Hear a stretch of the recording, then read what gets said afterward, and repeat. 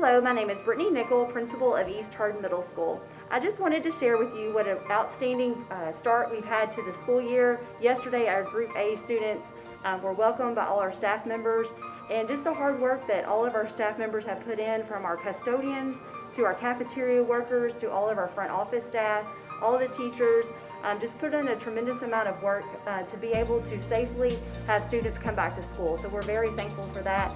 Today we have Group B, and they have a great attitude, and all of our safety procedures are going well. We're making tweaks as needed, but we're just super excited to have this great school year started, and we're looking forward to a great school year.